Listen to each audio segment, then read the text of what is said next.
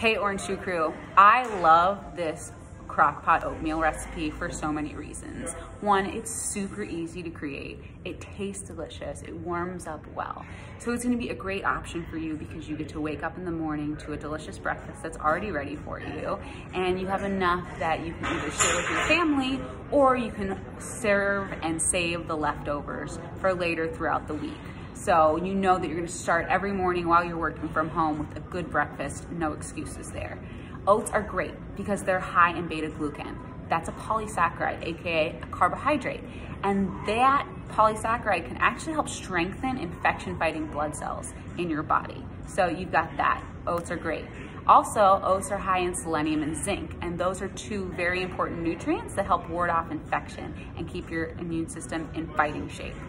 Now you get a bonus because the oats also are high in B vitamins and they can help to boost your energy levels. So when you're home all day long, you're feeling stir crazy, you're getting tired because you haven't been outside much, the B vitamins in those oats can really help keep those energy levels high. And then your other bonus that you get from oats is the fiber, and you're gonna get that from your apples too. They're in the oatmeal. The fiber is gonna help you feel full for longer. So you're not gonna get as munchy throughout the day. You know, you're sitting home all day long, you just had breakfast a couple hours ago, you just wanna grab some more food just cause. If you had a really good high fiber breakfast like this Crockpot oatmeal meal, that's not gonna happen. So it's gonna set you up for success. Enjoy, it's a favorite at my household.